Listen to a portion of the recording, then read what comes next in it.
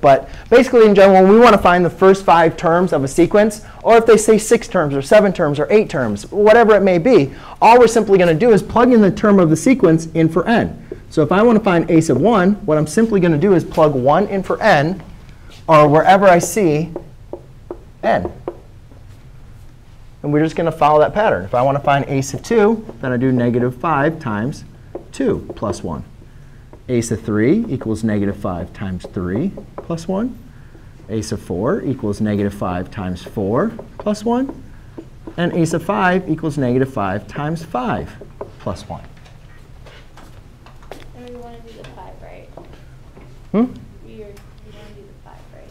Do the 5. Yeah, it said only do the 5 terms. So that's the first term, second term, third term, fourth term, fifth term. So it's like, it's find the first, that's first.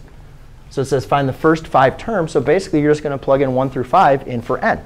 And now we just need to evaluate. Now remember, when we evaluate, though, we have to make sure we apply the order of operations. All right? So remember, we're multiplying first, then we're adding.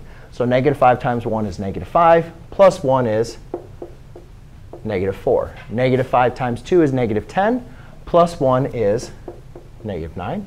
Negative 5 times 3 is negative 15, plus 1 is negative 14. Negative 5 times 4 is negative 20, plus 1 is negative 19. And negative 5 times 5 is negative 25, plus 1 is negative 24. So if we were just going to write this out, we can write them just like negative 4, negative 9, negative 14, negative 19, negative 20.